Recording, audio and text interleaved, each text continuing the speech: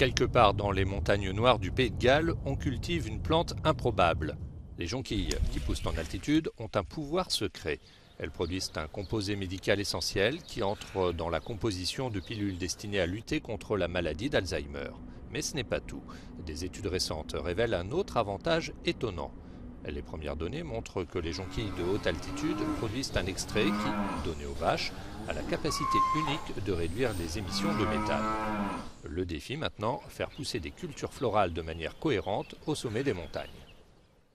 We found, when we tried to grow daffodils here, that all the traditional practices from the daffodil industry from decades didn't work and didn't apply. In the end, we had to throw out the rule book and completely reinvent the whole process from start to finish. The daffodil is synonymous with Wales. It's the national flower of the country. But the last place you'd expect it to be grown here is the Black Mountains. The reason it is, although it's challenging, is because these conditions are the perfect conditions to produce the crucial compound when it comes to reducing methane. It became apparent very quickly that daffodils are packed full of very powerful bioactive compounds. Les vaches et autres animaux d'élevage contribuent à environ 14% des émissions climatiques d'origine humaine.